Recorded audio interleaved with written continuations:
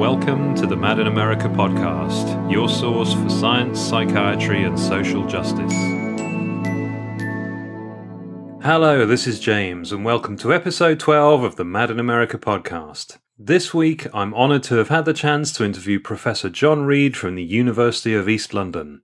Professor Reid worked for nearly 20 years as a clinical psychologist and manager of mental health services in the UK and USA before joining the University of Auckland, New Zealand, where he worked until 2013. He has served as director of the Clinical Psychology professional graduate programs at both Auckland and more recently the University of Liverpool. He has published over 120 papers in journals, primarily on the relationship between adverse life events and psychosis. John is on the executive committee of the International Society for Psychological and Social Approaches to Psychosis and is editor of the ISPS's scientific journal Psychosis. He is also a member of the British Psychological Society's Alternatives to Diagnosis Working Group.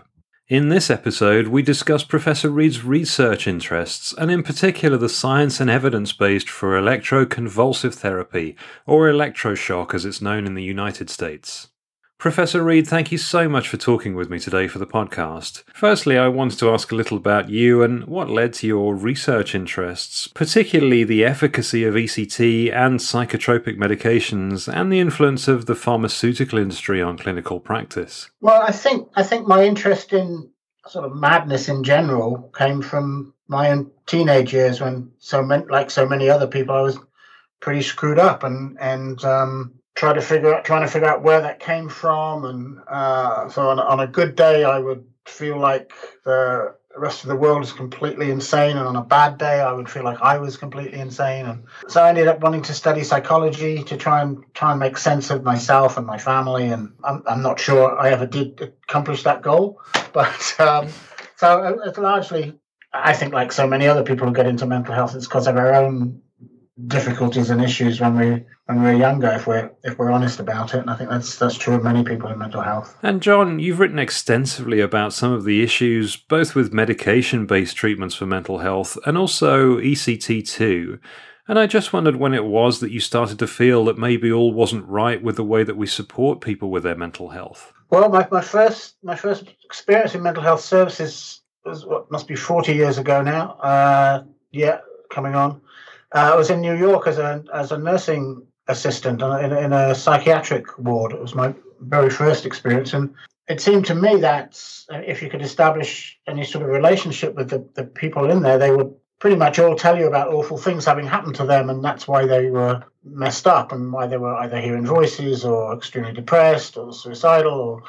But it struck me very early on that the psychiatrist didn't seem to be interested in any of that. And I just couldn't understand that. I was very naive at the time. And I thought mental health services were about asking people what's going on in your life, and how's that affected you and what help do you need.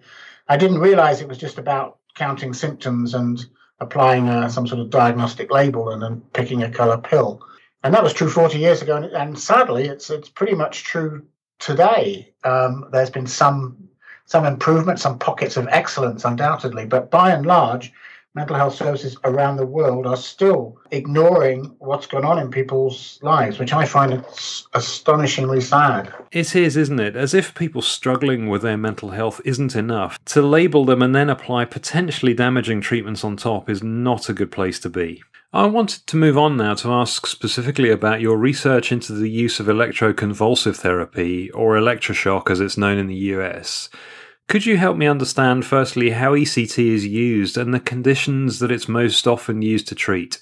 Just briefly, there's an interesting history to that because it started out as a treatment for schizophrenia, or for people with that diagnosis. I always have to say that because there's actually no such thing as schizophrenia scientifically. It's not a construct with any reliability or validity. But anyway, it was used on people with that diagnosis. And the original justification for its use, because, as you probably know, that it's designed to cause grand mal seizures, epileptic-type seizures, which seems an odd thing for medicine to be doing when you've got one branch of medicine trying to help people not have epileptic fits, and another branch of medicine, if it is a branch of medicine, psychiatry, causing epileptic fits. But anyway, the justification when it started back in the 40s was that people with epilepsy did not have schizophrenia, and people with schizophrenia did not have epilepsy.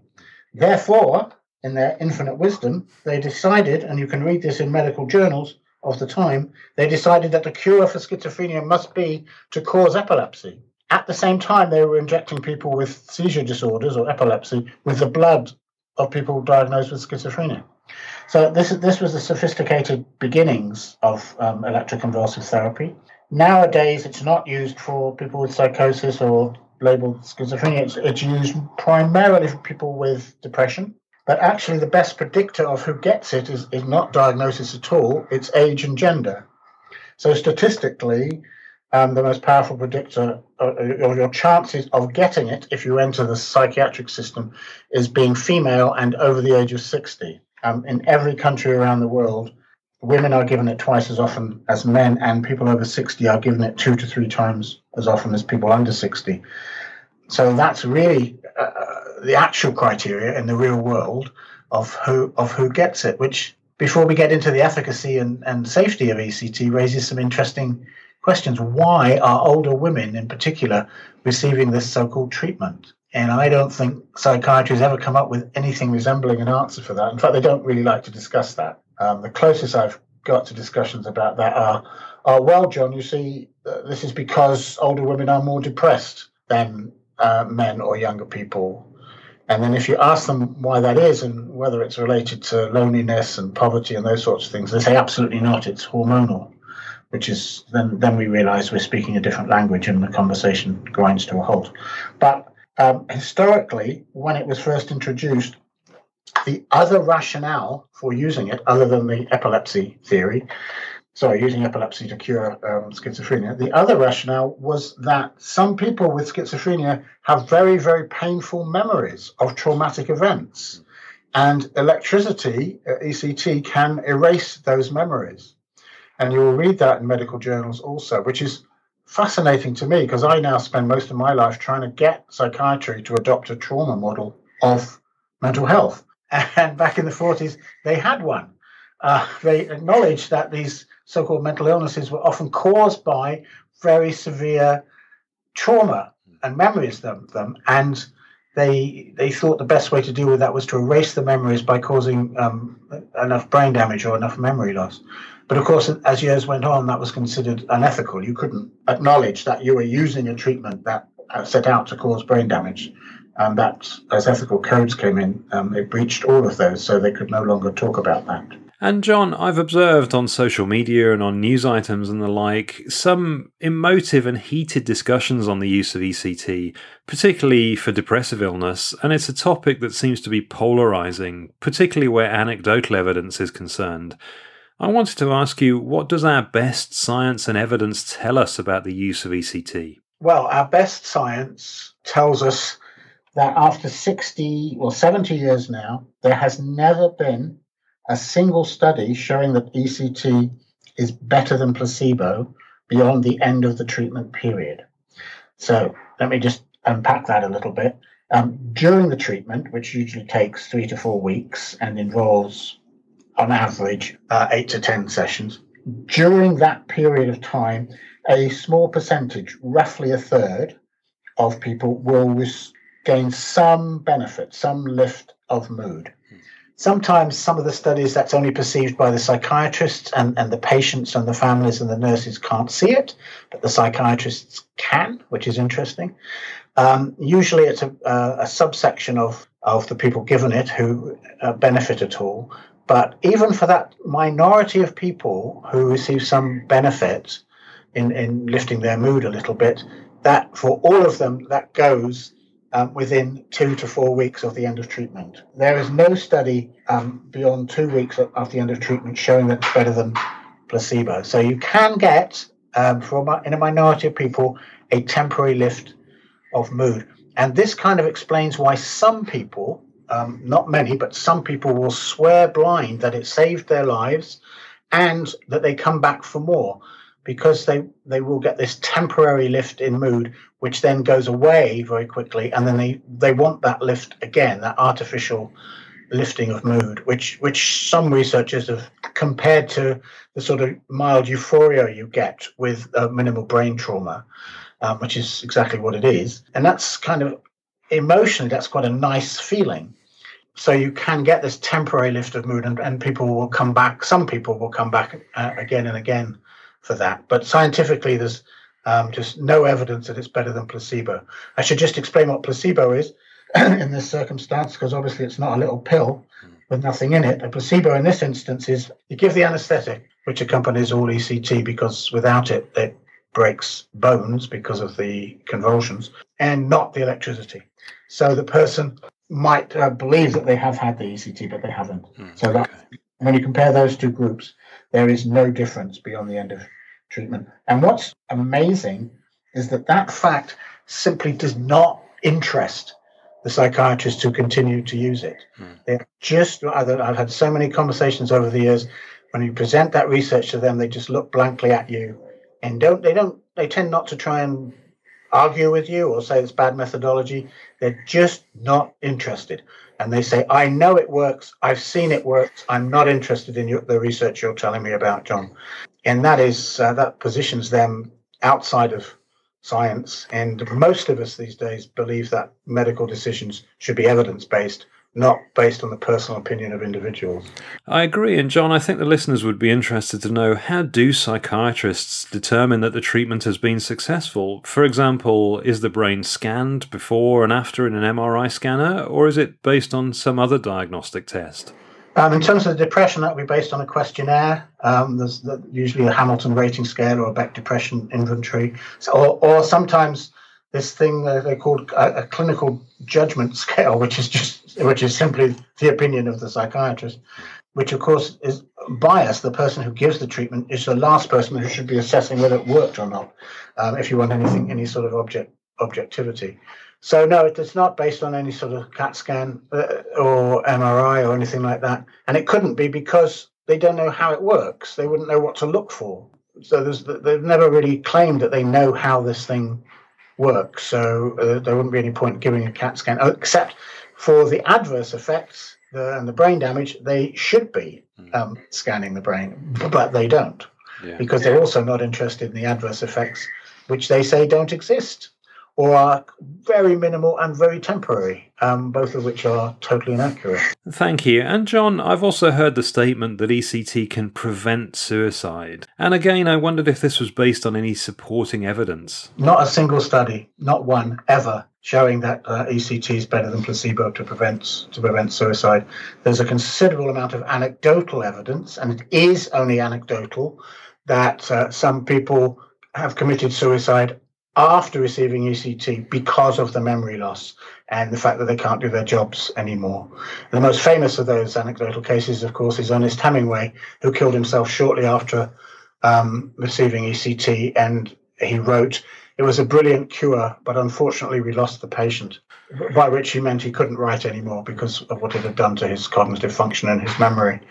But that is not evidence. Those are just stories. I mean, they're true stories, but they're not scientific evidence. But there's certainly no evidence that it prevents suicide. So, having determined that ECT is at best no better than placebo, you've mentioned that memory loss is quite common after ECT, and are there any other very obvious difficulties that people have once they've been through a course of ECT?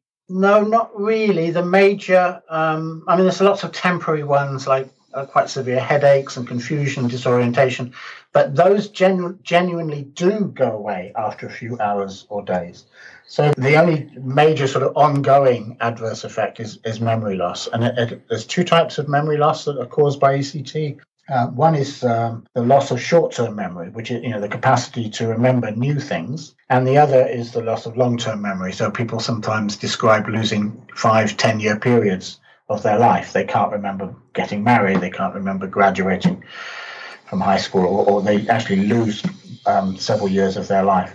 So everybody loses some memory after ECT, and for some people that memory slowly comes back. For other people it doesn't. So very, very roughly, and because sadly they don't do enough studies on this, but roughly a third of people will have ongoing serious memory loss. And by memory loss, by serious and ongoing, I mean memory loss of a nature that can be debilitating in one's life, lasting for at least a year. And this, they don't like it when we call it brain damage, but I don't know what else to call it when it's a change to the brain that causes long-lasting or nearly permanent memory loss. I think brain damage is the appropriate word to use. I don't know what else to call it. And John, there seems to be evidence of the increasing use of ECT. In April 2017, The Guardian reported that there's been a rise of 11% from 4 years ago, and that on average individuals undergo more ECT procedures than before. So given the lack of clear evidence, the high relapse rate, the cognitive and memory impairment, and the difficulty separating the effects of ECT from medications, why does psychiatry have faith in ECT? I'll just correct the increase bit there, because The Guardian was wrong there, and I had several conversations with their journalists. Those were sort of random non-statistical blips in what is actually, it has plateaued. It hasn't continued to go down. Since the 1980s, it has been dropping steadily in just about every country. And in the UK, it's starting to level out now. And it may well start to go up, but it hasn't yet. There are parts of the world where it's rising steeply. Australia is one which has gone completely down this rather simplistic biological approach. It's adopting an American model, much to the disadvantage of Australian citizens. And Texas also has gone a bit ECT crazy, shall we say.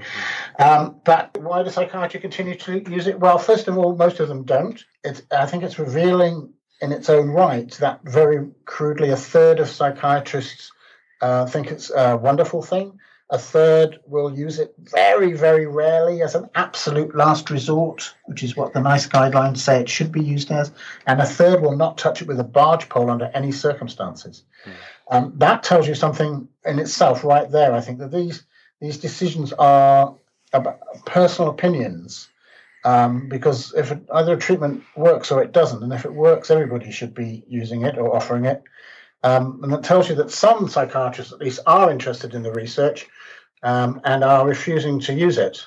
And that's quite considerable numbers. You won't find anywhere near those numbers not using antidepressants or antipsychotics. So it's going to be fairly negative, the research, before that number of psychiatrists refuse to use it.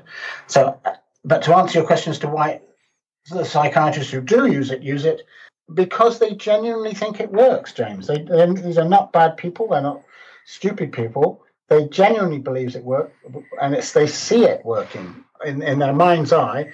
They treat people who are extremely depressed, extremely suicidal. And yes, giving people 150 volts of electricity to the brain can get people who haven't spoken for a while speaking, or who haven't moved for a while moving. And this looks like a cure to them.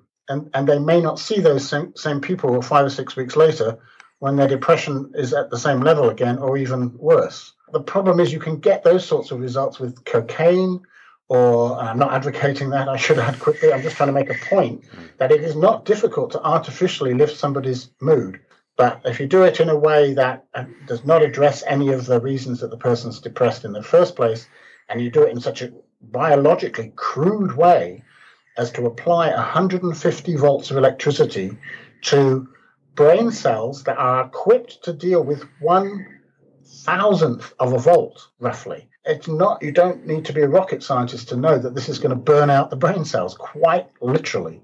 So even though it does lift some people's mood, it is absolutely not a safe way to do that. It really does seem to be something based on faith rather than evidence. Indeed. I think that's a fair description, yeah. But it's a genuine, I'm quite harsh sometimes on psychiatry. I know that, but I think, so I have to say this is a genuinely well-intentioned thing that these people are doing. What I can't understand is that, most people are well-intentioned towards people in distress, but people who are medically trained should know that they must, as well as that well-intention, must base their decisions on some research. They can't just do it on the basis of what they believe to be the case. It's just not good enough, and it brings their profession, psychiatry, into disrepute.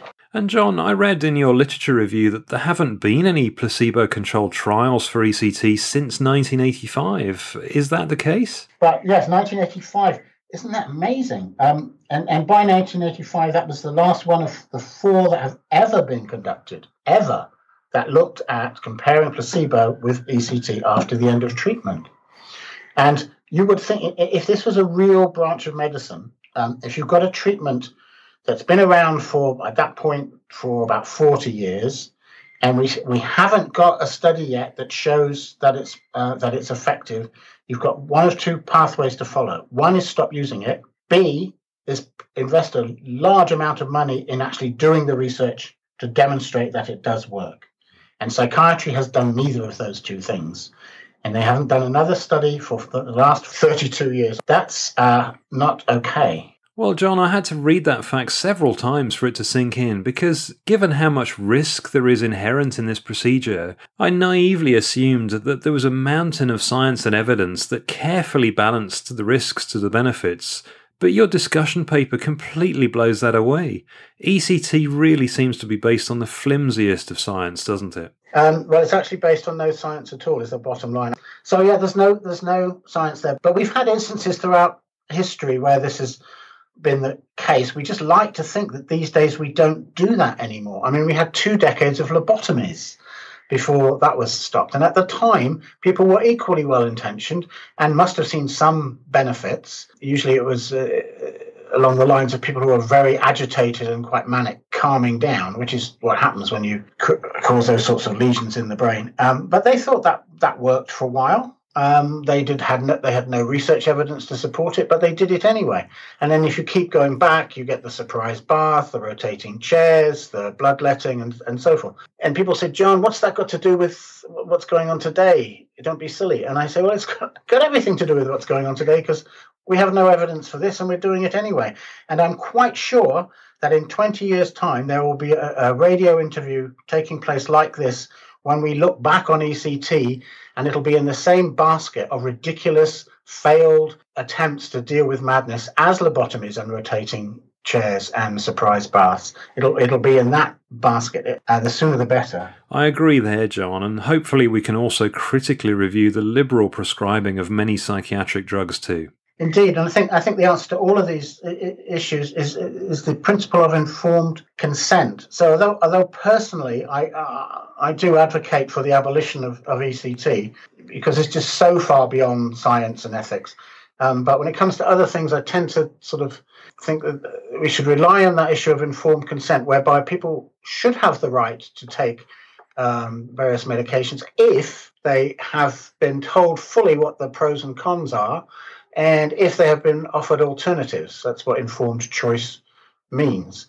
In terms of ECT, if people were genuinely told the chances of memory loss and death, which we haven't come on to yet, I don't think anybody would take it, except having said that, sometimes people get to such a low point that they will try anything, and that's understandable. But it's still very important that they're told fully what the evidence says. So I should just mention the death rate from ECT, which is low, but it's significant.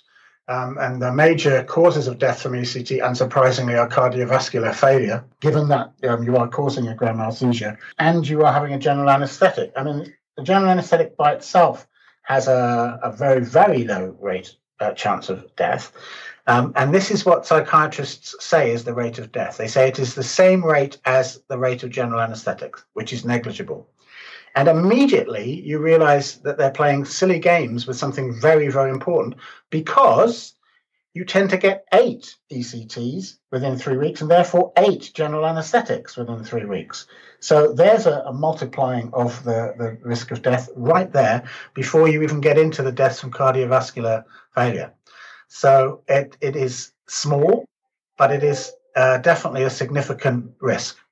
And that is never mentioned to anybody receiving ECT, and I think that borders on negligence. Well, the news stories that I've seen over the last few months were big on the anecdotal experiences, but much less so on the lives tainted, ruined, and even ended by having this procedure. That's right, and I actually believe it, and at an individual level, it's possible that it can save somebody's life, because placebo effects are very, very real, and for this sort of procedure, very effective. I mean, it's almost like having an operation. I mean, there's a theatre, you're rendered unconscious, there's lots of nurses around, there's a doctor around. This is a big procedure. So obviously, you're going to believe that it works.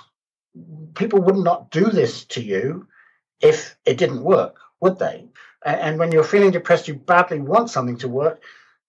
Placebo works in terms of creating expectations, and that's not a bad thing at all. A lot of what us psychologists do is building people's expectations and building up hope. That's not a bad thing. That's when it does work. That's how it works. I've been through this treatment. I must be feeling better. I am now feeling better. I know it sounds strange, but we can talk ourselves into feeling better. And we all know that's sort of, in a way, a cornerstone of cognitive therapy is to replace negative thoughts with positive thoughts, and the cornerstone of positive psychology. So it's important what we tell ourselves. So if we go from there's no hope for me, it's all over, to I'm having this treatment, obviously it's going to help me. And I am noticing that I do feel better now and again. So placebo is a real thing, and it's important. And if ECT didn't have all these awful side effects, these depressing side effects of losing one's memory, then I wouldn't be banging on about it like I do, because placebo is okay, but what isn't okay is causing brain damage. We're all for these things having benefit, but it's quite clear when you weigh the potential for harm against the potential small, likely transient benefit that you might get, the equation just doesn't balance, does it? Not really, no.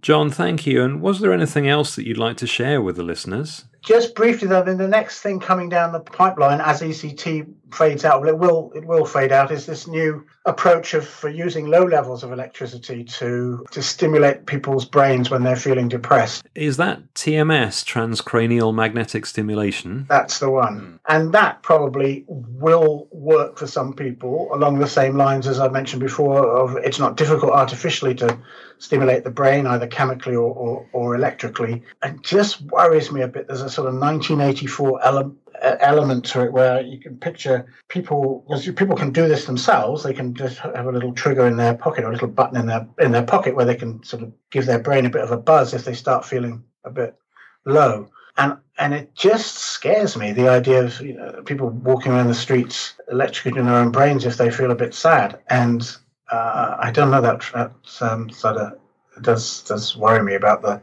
future.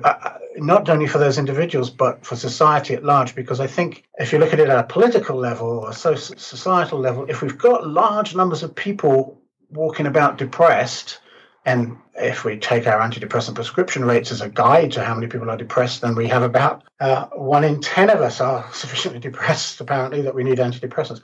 If we have large numbers of people walking around depressed, then we really, really need to be asking questions about what's wrong with our society, that so many people are depressed, and why, for instance, women are twice as depressed as men, etc., etc. We need to be asking those questions, not asking how we can artificially zap people's brains so we don't ever feel sad anymore. That kind of scares me. But that's why I say it's in the future, but they're rolling out quite a lot of research around that. We seem to be obsessed with finding a cure for depression, don't we? And of course, I'd love to find something to help people like me that do suffer with their mental health. But while we continue to focus on ketamine and TMS and other things, we perpetuate the myth that these difficulties have a biological basis when there's no evidence for that. I think so, but I start from the premise, a completely different premise from some of these people, of course. They start from the premise that depression is caused by a thing called depressive illness. And that's why we have this depression, because we've got depressive illness, which is a sort of backward circular loop, which is kind of a bit primitive, I think. It doesn't really explain anything. It's like saying when I feel happy, that's because I have happiness syndrome, which causes me to feel happy, which is just rubbish, really. It means nothing. So I start from the equally simple supposition that depression is largely caused by depressing things happening. Not entirely, because some people can have the same depressing thing happen and feel sad for one day, and the next person with the same depressing thing will feel sad for a year. So obviously we have individual differences, but if we lose sight of the fact that there's a lot of depressing things going on in our world, some avoidable, some not avoidable. I mean, people die and things happen that are very, very sad. But that's not an illness. It's not an illness. And I think we go down the wrong route once we start assuming that we can identify bits of the brain that are causing our depression. And the myth of the chemical imbalance has now been totally blown out of the water in the last 5 years. Many of us have been pointing out that it was a drug company invention for 20 years, but now we have the research showing that it's just not there. There is not a chemical imbalance that causes depression. But millions of people have swallowed that lie. And in a way, it's a slightly comforting lie, because it means we haven't got to deal with the depressing and messy things in our lives. And it's a simpler and in some ways easier thing to deal with. There's something just a bit wrong with my brain.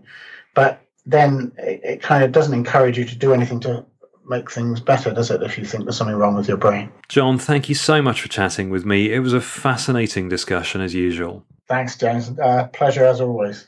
I'm so grateful to Professor Reid for taking the time to talk with me, and you can find links to the articles we discussed by visiting madinamerica.com and looking under the podcasts section. Mad in America News and Updates. On Mad in America, we wanted to let you know that on September the 12th, family therapist Marilyn Wedge and psychologist Gretchen Lefevre-Watson will present an MIA continuing education webinar on non-drug interventions for youth diagnosed with ADHD. Nationally respected psychologist and family therapist Dr. Gretchen Lefevre-Watson and Dr. Marilyn Wedge will show research that contradicts the mainstream conceptualization and treatment of ADHD in the United States, and offer alternatives to psychiatric drugs for effectively resolving challenging behaviors at school and home. The webinar will be held on September 12th at 1 p.m. Eastern Standard Time, 10 a.m. Pacific Standard Time, and 5 p.m. British Summer Time. The webinar will last for approximately 90 minutes and registration is $20. The course is designed to educate mental health professionals as well as the general public. To find out more and to register, visit madinamerica.com and use the link at the top right-hand side of the homepage. So thank you for listening today. Please come back next week for another episode, and until next time, take care. Thank you for listening to the Mad in America podcast. Visit madinamerica.com for more news, views, and updates.